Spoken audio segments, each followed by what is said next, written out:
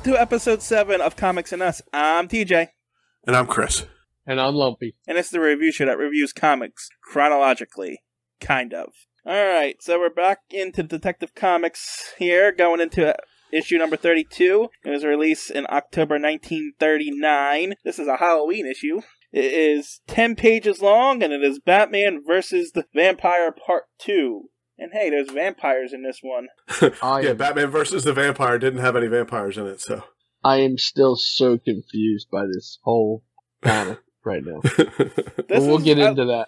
We said it last episode, but this is where this turned into a comic book, and not just it does. Oh, yeah.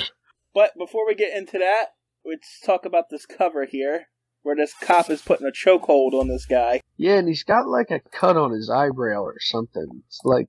No, I just thought that was a scar. Yeah, it's red, though. Yeah, I think that's just the cover, though.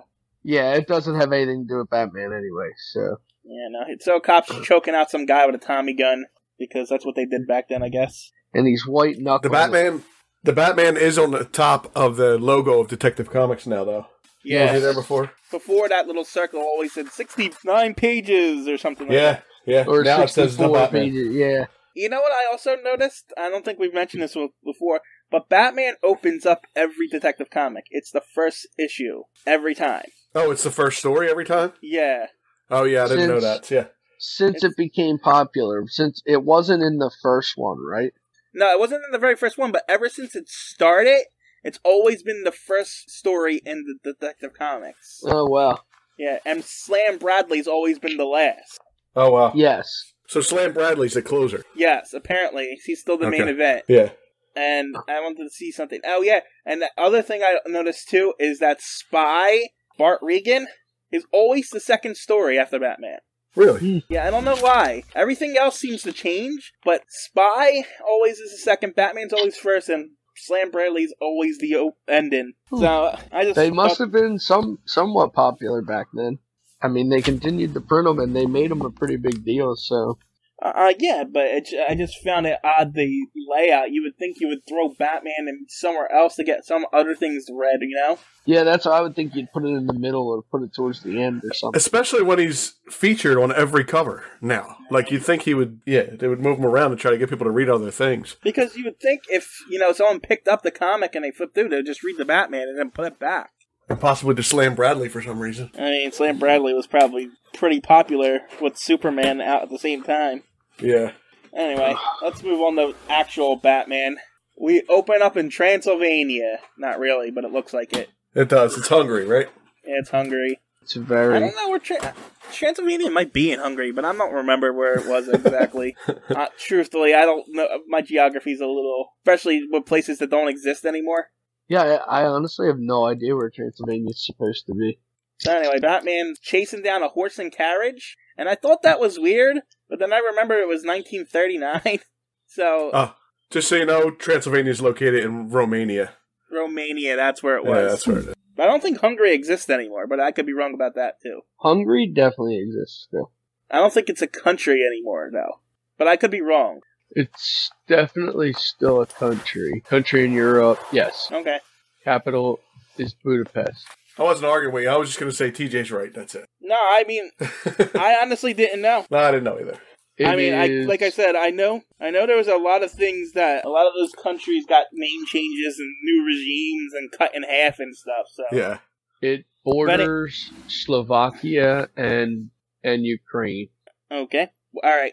Anyway, this isn't history or geography, so I guess I thought you were making it a geography class here, so I wasn't sure. Well, I made the Transylvania joke earlier, and I thought I had to explain myself, but I really didn't. I don't know why I thought that. So about this carriage. Yeah, that's what I was getting to, the carriage. I thought it was weird about the horse and carriage, but I don't know how prevalent cars were in the 1939, 1940, you know? Well, back in Gotham, they're prevalent. I'll tell you that, but I don't know about here. Weren't automobiles prevalent in the States, but maybe not over there in Europe? Right. And they probably weren't, because even now in Europe, European people, they don't drive vehicles the same way we do. They have a lot smaller, like, streets and towns and things, and they all have vehicles. It's just not as common. A lot of places that don't have established roads, especially back then, probably didn't use cars. They probably used horse and buggies. Yeah. But this horse and buggy here looks weird. It doesn't look like a horse and buggy. It looks like a car with a horse attached to it.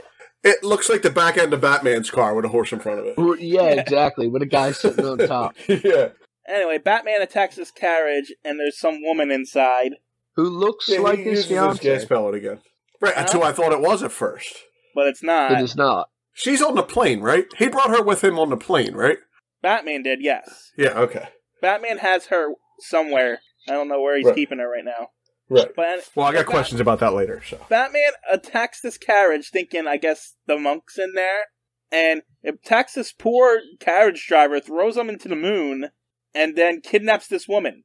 Yes, takes her. He thinks he's saving her for some reason. I don't know that the carriage driver was a bad guy, but Batman definitely deadlifts him and throws him off the top of the carriage. So yeah, he kidnaps this woman. That's all I'm saying. Yeah.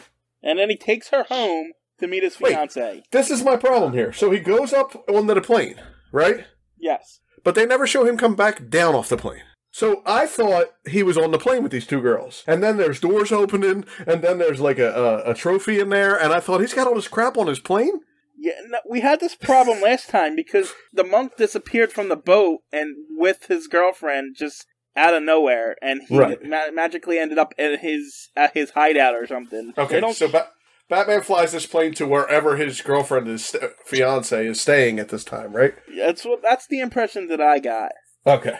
But who knows? He likes to teleport. So he brought a chick home. He does. Yeah. His girlfriend, she doesn't think anything's wrong with him bringing another girl home? But that's the thing. Oh. She doesn't know he's Bruce Wayne. That's true. She doesn't know he's Bruce Wayne. That's right. I forgot. And she does question her immediately. Who are you? Yeah. And she does say, I've been kidnapped by your friend here. Yeah, and apparently she looks like she's hypnotized. And then she hits Batman with a statue. Well, she does the, I'm hypnotized from every cartoon I've ever seen. Hands out. The hands out for like the sleepwalking, yeah. So, and I told you guys it was hypnotism and not mind control. It was hypnotism, you're right. I mean, whatever. Is there much difference? The same. Right, but... Anyway, so we'll find out... How come Batman can fight 30 guys, but every once in a while somebody just whacks him on the head with a statue, and he goes down? Because he got hit in the back. He wasn't looking at them. Yeah, but he should know to keep his eye on this girl. She's wandering around the building. Not in the 30s. You don't think women are going to do that thing. He could have just smacked her and told her to calm down back then. Yeah, slapped her real quick to bring her back to her senses. I forgot. Anyway, it's revealed that this woman he brought home is a vampire because she bit his fiancé. Yeah. And so he chases her through the woods. And she asks him to help kill the monk, right? That's what's happening here? Yeah, she begs him to help her.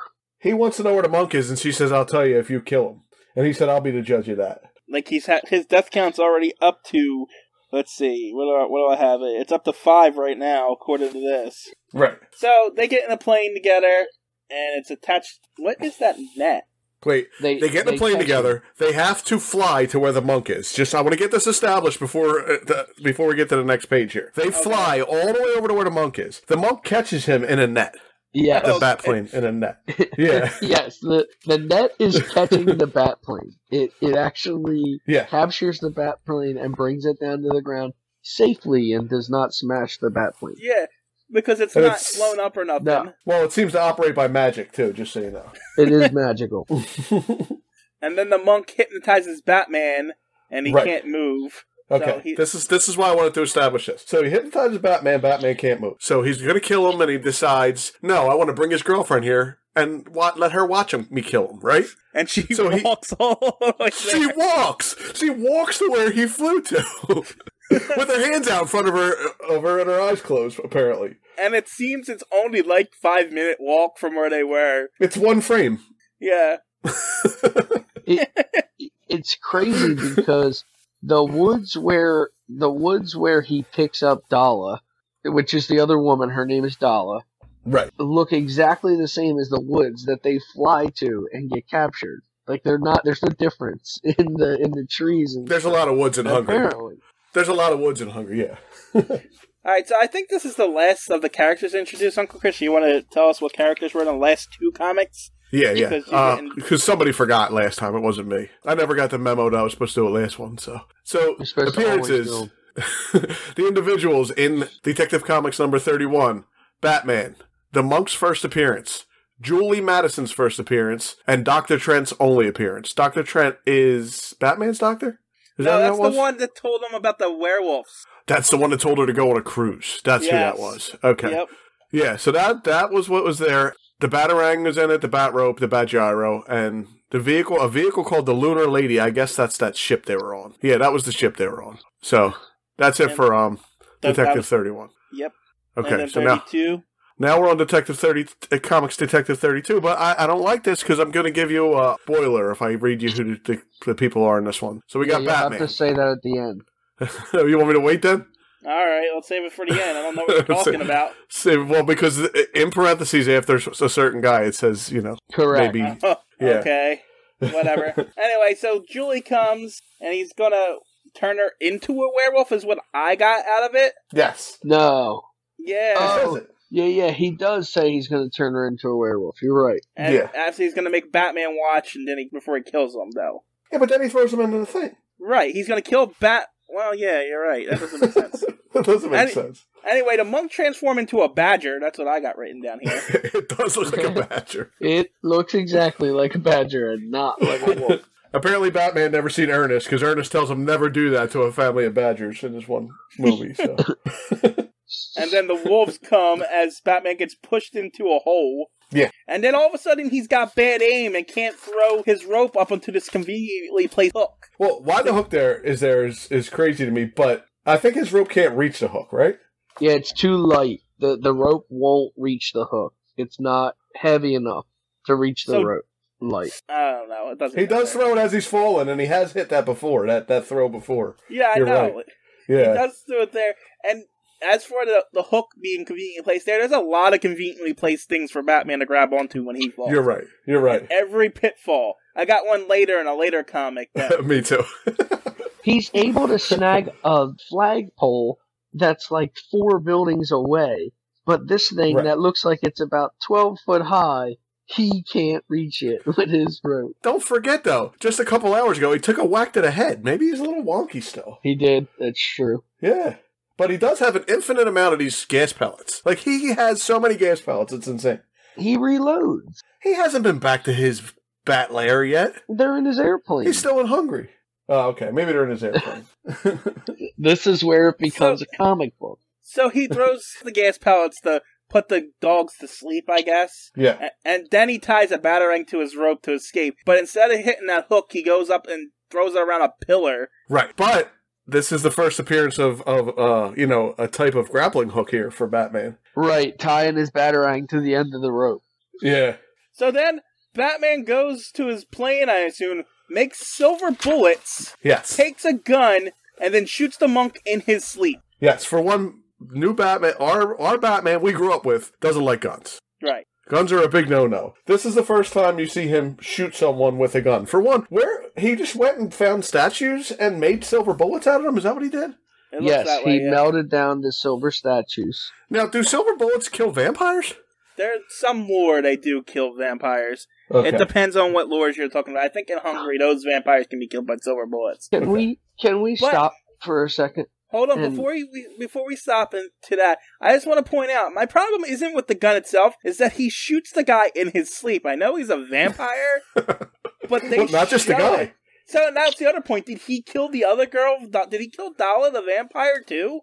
Because he mentions that he has to kill both of them to get rid of the curse. I just need to know if I'm making this death count 6 and 7 or just 6. I'd say 6 and 7. Chris, what were you going to stop us for? Well, I need to go back here and figure this out, because it doesn't make any sense. So, are they vampires or werewolves?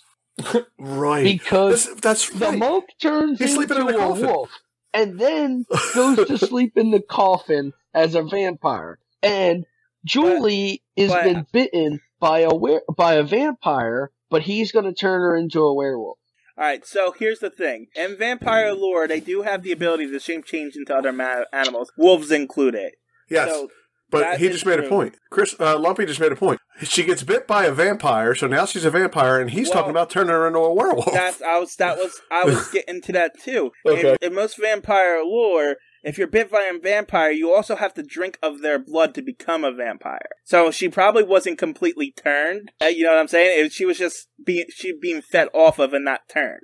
Yeah, but he was saying a werewolf. He wasn't saying a vampire. Yeah, I understand that. I'm saying she didn't get turned into a vampire. So they were going to feed them to the werewolves to turn her into a werewolf so she could be a pet rather than an equal. So, okay, yeah, because the whole lore behind all of it, a silver bullet kills a werewolf. I get it that in some lore it also kills a vampire, but they've mixed this lore up quite a bit here in this thing. It confused me a lot. You also have to remember, this is 1939, and not all the Universal monster movies were out at this time. I think only Dracula was out. That's true. It's true. So, I think back then, all the monster lore was still in books, and it was all conjumbled together.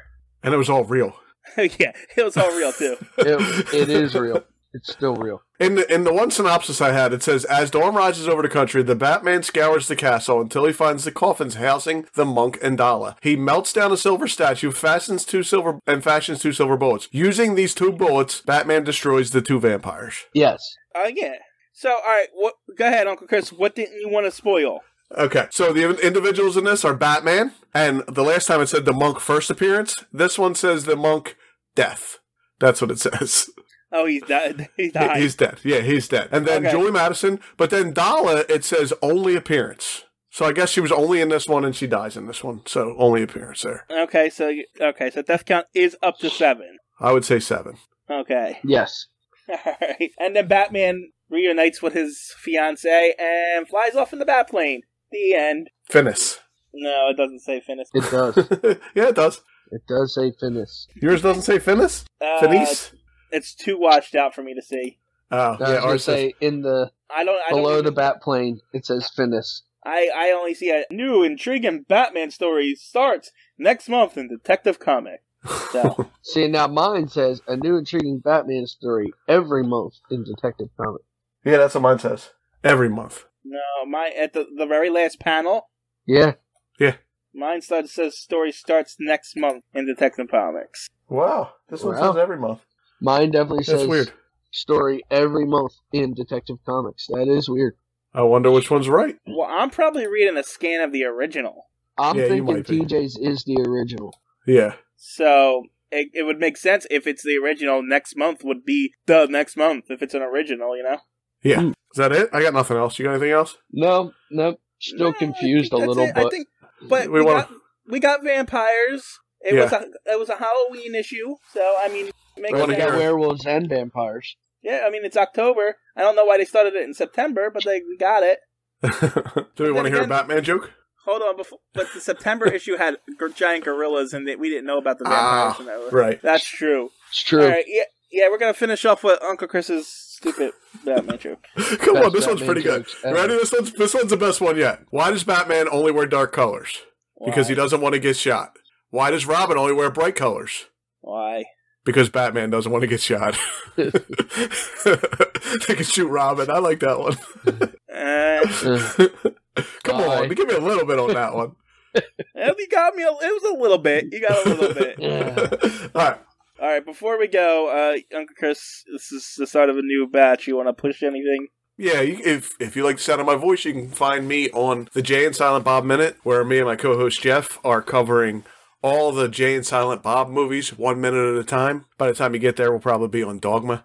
And that's it. Anybody else? I'm assuming Lumpy has nothing. Still nothing. All right. And then, as always, if you're already listening to this, you know about Anime and Us, you can check that out. And whatever other podcasts are on this at the time of this releasing. Anyway, that's it for that. Bye. Bye. See ya.